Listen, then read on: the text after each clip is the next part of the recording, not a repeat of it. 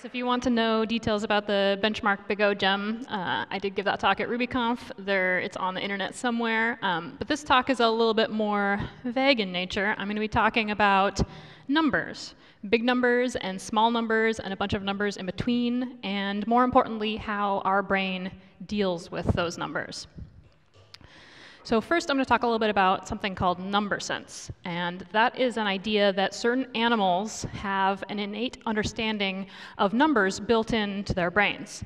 It might not be surprising to know that animals such as elephants, dolphins, and great apes have been shown to have number sense. But it's not only restricted to mammals. Number sense has been proven for birds, crows are one example, and even insects have been shown to have innate number sense, such as honeybees and ants. It has been shown that these animals that have an innate ability to distinguish different numbers, such as 1 versus 2, 3 versus 4, but it tends to break down at about 5 or 6. Though there is some ability to distinguish numbers with a larger difference, such as the difference between 8 and 12. And of course, humans have number sense as well. This is not surprising. But what you might be surprised to find out is that ours is not measurably better than that of most other animals. Human groups that have not yet developed finger counting have a hard time distinguishing quantities above 4. So this comes to our very first lie that we think about ourselves, which is that our brains inherently understand numbers. In fact, it's very limited in scope. We basically can handle 1, 2, 3, and 4, and above that, we must learn how to count. So counting is something that humans have had for a very long time. Finger counting is the primary first step towards counting, but we have other ways of counting as well, such as using stacks of pebbles, notches on sticks, or knots on a rope. And this is a way for us to distinguish numbers larger than 4 before we have words to describe these numbers. So we can use pebbles to keep track of our herd of sheep without actually knowing the exact word for the number of sheep that we have. Next, of course, it does seem to be very useful to have names for the numbers themselves. So that's kind of the next step in human evolution and counting. However, the very first way that humans developed names was very limited, and we started out by just having names for numbers 1, 2, and then many. And this still exists today in tribes such as the San people of Namibia, various Aboriginal tribes in Australia, and the Piraha tribe in Amazon. From there, many human tribes began having different names for different number words. So the Tsimshian language, which is from a tribe in British Columbia, has different sets of names for the numbers depending on what thing you were counting. And before we spend too much time thinking about how silly this sounds, let's notice that the English language bears the memory of a similar history from our past. So that brings us to our second lie, that counting things is easy. Abstract number counting was, in fact, a very difficult thing for humans to discover, and counting takes a lot of mental energy. Now that we have learned how to count, and then we have words to describe the various numbers, we can begin creating numeral systems to help us count larger and larger numbers. First numeral system we're going to talk about is the Roman numerals. So this is basically an improved tallying system. The characters that represent the different numbers, I for 1, V for 5, X for 10, L for 50, C for 100, and M for 1,000. These are positioned by value, so we can see that all of the I's are to the right, and then they grow larger in value as we move to the left. They did add a little twist on there with the subtractive notation, so that means that C that happens after the M really means to subtract 100 from the 1,000. But this number system has its drawbacks, which is anyone can say what number this is? It's going to be hard. So you still have to do a lot of math in your mind in order to try and figure out what number is being represented. So the next numeral system, the Arabic numeral system, was much more successful. In this numeral system, each value in the base number, which in this case is base 10, gets a representational character.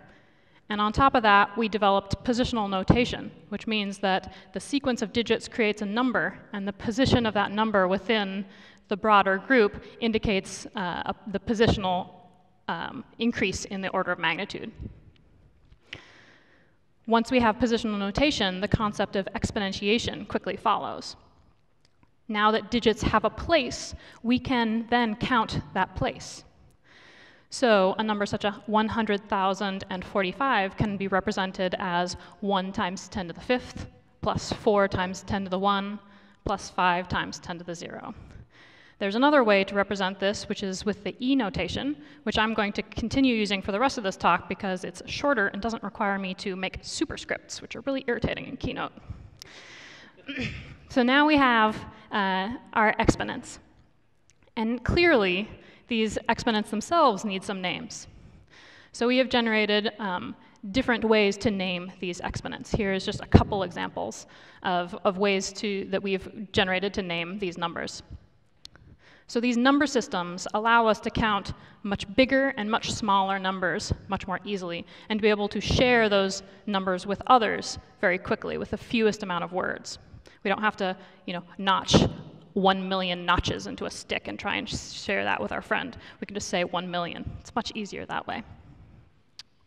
But that comes to another lie that we tell ourselves, which is that naming these numbers means that we actually understand the value that is represented by them. We can easily say 1 billion or 1 trillion, but internally, do we have a good understanding of what does that number actually mean and what does that number actually represent? So for example, did Uber just get a valuation of $50 billion? Does anyone have any understanding of how many billions of dollars that is? That just seems insane. How much different is that from $1 billion? Don't really know.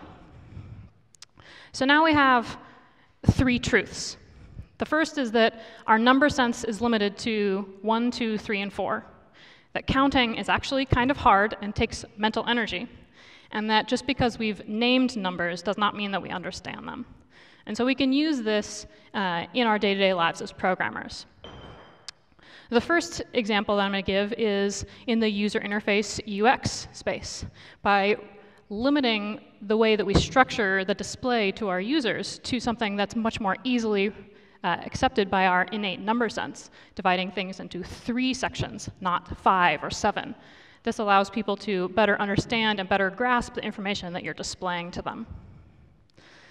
Similarly, instead of displaying tables of numbers so that you have to kind of parse and try and figure out what that means to the user, instead what's a much better way to do that is to actually analyze those values for yourselves and to create representational displays via charts or graphs in order to more easily tell people what it actually means for these numbers that you're trying to display to people. It also helps us understand some of the best practices that we talk about in programming, right? This urge to keep our methods short, right? To limit the number of lines of code within each method. This makes sense based on the fact that we're keying into our innate number sense and our being able to understand things at first glance, rather than having to bring in our counting brain and trying to analyze things a little bit more deeply. And this also makes sense when we go into the testing arena. Why do we try and limit the number of assertions that we place in a particular test? It's the same sort of concept.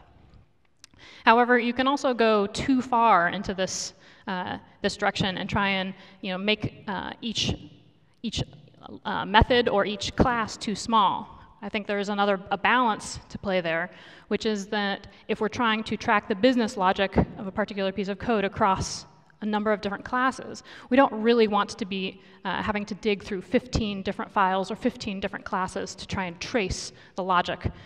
Being able to limit it to very particular spaces and being able to see it all in one screen helps us understand the code that we're writing.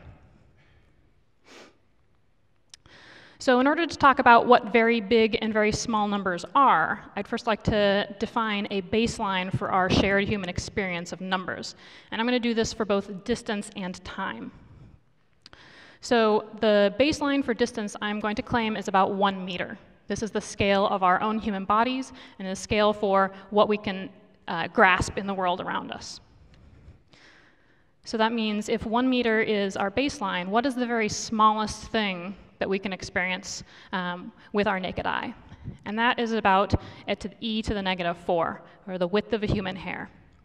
So that is the smallest thing that we can experience on a day-to-day scale. And what about the largest thing that we can see and touch and conceptualize? And I'm going to claim that that's something on the scale of a mountain. We can see a mountain at a distance, but we can also climb up a mountain and experience it and at the size and scale for ourselves. And that is about e to the 4. So for time, I'm going to claim that our baseline is about 1 hour of experience. We divide up our lives into 1-hour chunks, and so that's a good baseline for time. So what's the smallest amount of time that we can ourselves experience? It's about a blink of an eye, which is about e to the negative 4. And what's the longest thing that we experience? Well, that's going to be our own lifespan, right? So that's about e to the 5. So that brings us to another lie that we like to tell ourselves, which is that we have direct experience with very small and very large numbers. In fact, our experience is limited to the width of a hair to a mountain, or a blink of an eye to a lifespan. And in the grand scheme of things, this is in the scale of thousands to thousandths. And so when we're talking about numbers, those are not very big numbers. And this can be replicated across different types of comparisons as well. So how did we go from living in the thousands to the thousandths to larger scales? Humans for a long time have known that curved lenses and surfaces will magnify objects. The Nimrod lens is one of the oldest lenses discovered. It dates to about 750 BC, and it was found in Assyria. There were similar lenses found in Egypt, Greece, and ancient Babylon.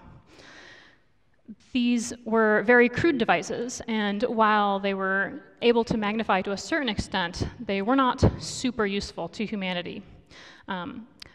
The problems there being that the mathematics to control how light is being bent and refracted was not yet discovered. Optic theory is the study of such things, and mainly about how mirrors and lenses bend and focus light. The law of refraction is required to compute the shapes of lenses and mirrors that will focus the light at a particular point on an axis. And really, the law of optics and the study therein, picked up steam really around the 1500s. And this is maps to approximately when microscopes were first invented, about 1590, and telescopes followed shortly after, 1608. And so only at this point in time was our world allowed to expand beyond what we can experience ourselves on a day-to-day basis. Due to these inventions and others, it has allowed humanity to drastically increase our knowledge about the world. So going back to our baseline of 1 meter, now that we have science to help us, what can we see now? So we can see things that are smaller. We can see bacteria at e to the negative 6.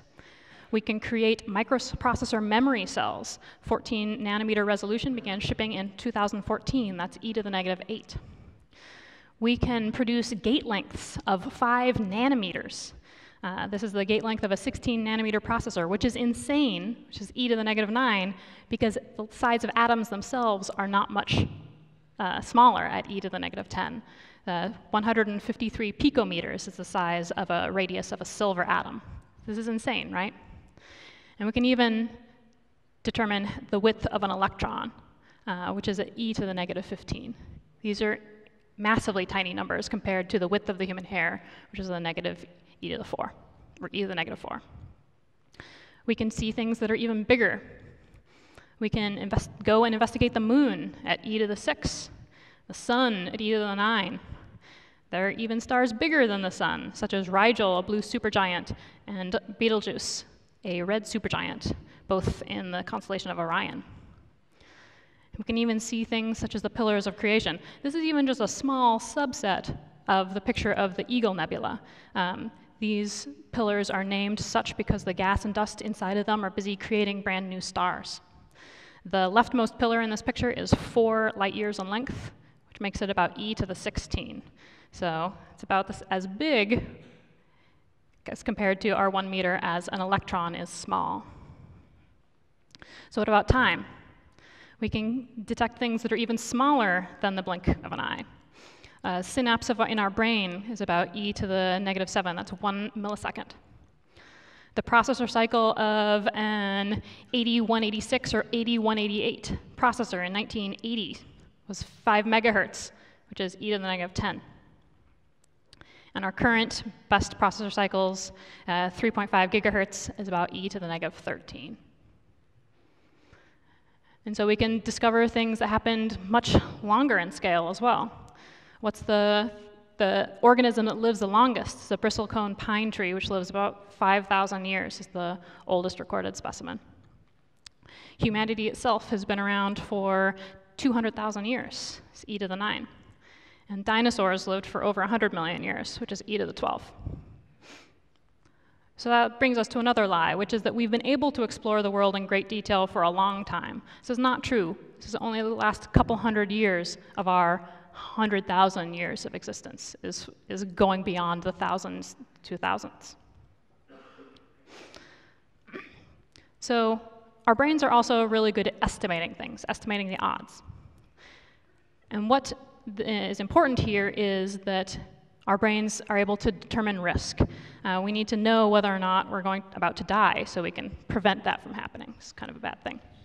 And so really, our ability to do the math on analyzing risk is really based on immediate danger. And that, of course, means that our brains have some problems in determining the differences between immediate risk and long-term risk, right? We are much more scared of a shark attack or a snake bite, even though, while yes, those are very dangerous things if they happen to us, but it happens to us very infrequently, as opposed to the longer-term risks of smoking cigarettes or driving around in cars. While they have tiny individual risks, they happen so often in their day-to-day lives that they can build up to be massive dangers to ourselves. So our brains are not good at calculating odds. It's a lie that we tell ourselves. And we think of ourselves as very rational beings. We think of ourselves as being able to do this math and try and determine what's more likely to happen than something else. And in fact, that's not very true. And especially when we're dealing with numbers that are both very small and very large, our brains have a hard time determining what is most likely to happen. So we might say things to ourselves such as, there is no way that a user will do a particular thing. Or no way that 2 users are going to be clicking that button at the exact same time, right? That's never going to happen, ever. Or no way could these 2 lines of code be executing at the same time, right? There's hundreds of thousands of lines of code in this code base. What's the chances that those 2 are going to be executing at the same time? Don't have to worry about that, right? Don't have to protect against that case. No, that's your brain trying to tell you that the risks of something happening is not very high, when in fact, when you're dealing with computers that can process at such high rates, things are happening so often that we can't even do that math in our brains anymore. The chances of these things occurring rise dramatically. So what we need to remind ourselves is that extremely large and small numbers are new experiences to our brains. And calculating odds of something occurring is actually really hard. So how many times do people see something like this, right? So this fellow, this German fellow, was in the Guinness Book of World Records for having the verifiably longest legal name up until they actually took this out of the Guinness Book of World Records. So this guy has 27 names. The first 26 start with each letter of the alphabet. And then his last name is something like 2/3 of this page.